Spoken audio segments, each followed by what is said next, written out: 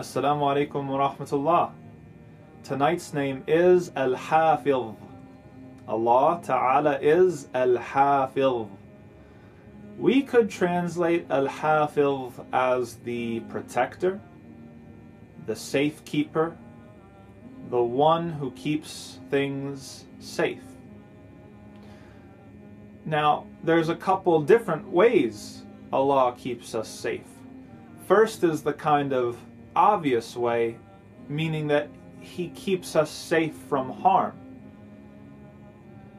When it comes to walking down the street, you usually don't just fall down or have a major injury or lose one of your limbs just doing that normal daily activity. This is because Allah is Al-Hafidh. He's the one that protects us. All of the possible things that could go wrong, from car accidents to getting sick, we don't spend most of our lives having these sorts of things happen to us. Maybe once in a while something dangerous will come along. But normally, most of our lives, alhamdulillah, are spent in relative safety. This is because Allah is Al-Hafidh. He protects us and He keeps us safe. Even if the entire world wanted to come together and gang up on you to harm you, guess what? They couldn't do it without Allah's permission, because Allah is Al-Hafidh. Allah being Al-Hafidh has another meaning that we don't think about as often.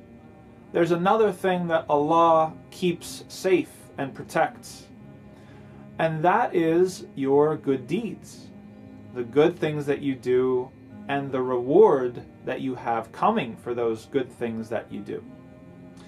Has it ever happened to you where you did something good and nobody noticed it?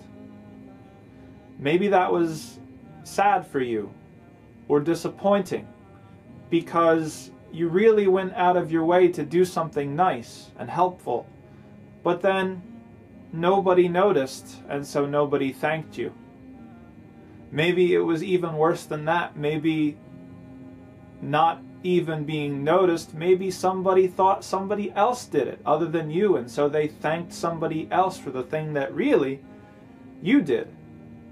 Well, don't worry, because once we return to Allah, we're going to see all the things that we did. Allah is Al-Hafidh. He has kept safe every single good thing that you've done. And He's waiting for us to come back to Him so that He can give us the reward that every one of us deserves. That's all for tonight. Assalamu alaikum wa rahmatullah.